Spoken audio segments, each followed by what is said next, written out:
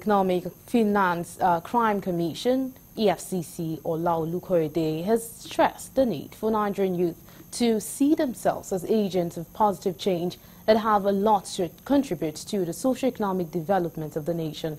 Speaking at the second edition of the Leadership Trainings program in Abuja, he said he, who was represented by the Head Enlightenment and Reorientation Unit EFCC, Aisha Mohammed, said the Commission's dream is to see the youth contribute meaningfully to the society, emphasizing on the need to work together and bring in positive change to the society.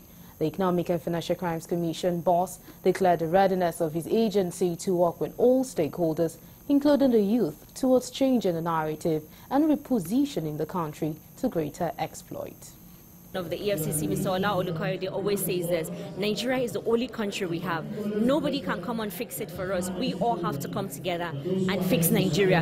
And that's the message to the youth. They should all come together. They are actually the future of the country. So they need to come together now. We have to fight it together to salvage Nigeria. So that's my message to them. They should come and let's put hands together and fight corruption.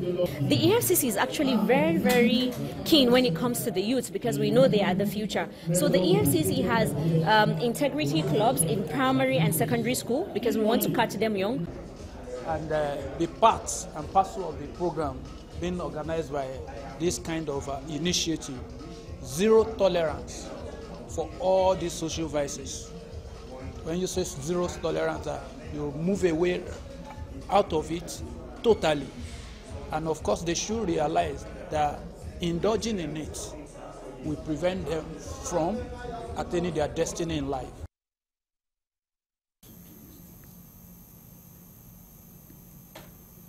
Other speakers at the event, including the chairperson Zero Tolerance for Social Immoralities Initiative Africa, Razak Jeje, called on all stakeholders to join hands in collective pursuit of empowering new generation of leaders to curb the rising tides of social vice among Nigerian youth.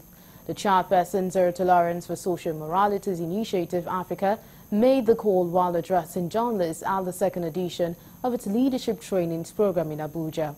He said the training was aimed to imitate student leaders with knowledge and insights that would help them drive positive change and become exemplary leaders by their respective spheres.